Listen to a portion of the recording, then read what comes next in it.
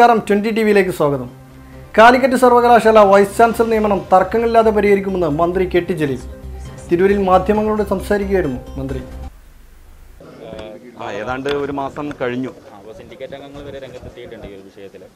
ഈ നിയമനം അത് ചാൻസലറുടെ പൂർണ്ണമായ അധികാരത്തിൽ വരുന്നൊരു കാര്യമാണ്. ഇത്ര ദിവസത്തിൻ്റെ ഉള്ളിൽ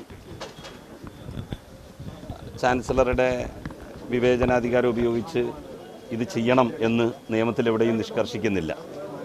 ബഹുമാനപ്പെട്ട ചാൻസലർ നമ്മളുടെ സംസ്ഥാനത്തുള്ള സർവകലാശാലകളുടെ സ്ഥിതിഗതികൾ മനസ്സിലാക്കി അതിനനുസരിച്ച് തന്നെ പ്രവർത്തിക്കും എന്നുള്ള പ്രതീക്ഷയിലാണ് സർക്കാർ.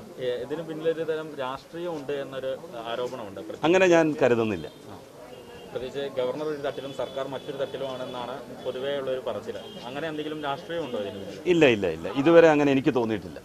ഈ സർക്കാർ നിർദ്ദേശിച്ച ആൾക്ക് വയസ്സിൻ്റെ ഒരു പ്രശ്നം പറയുന്നു. 60 വയസ്സ് കഴിഞ്ഞു.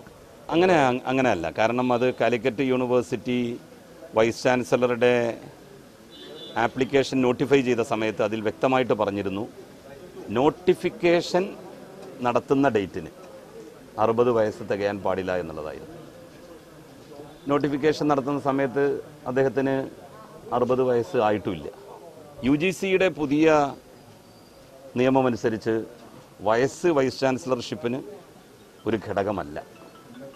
ആ UGCയുടെ റെഗുലേഷൻ നമ്മളുടെ സ്റ്റേറ്റ് അംഗീകരിച്ചിട്ടുണ്ട്, കാലിക്കറ്റ് യൂണിവേഴ്സിറ്റിയും അംഗീകരിച്ചിട്ടുണ്ട്. അപ്പോൾ അത്തരത്തിലുള്ള പ്രശ്നങ്ങൾ ഒരു സാങ്കേതിക പ്രയാസമായിട്ട് വരില്ല എന്ന് തന്നെയാണ് കരുതുന്നത്.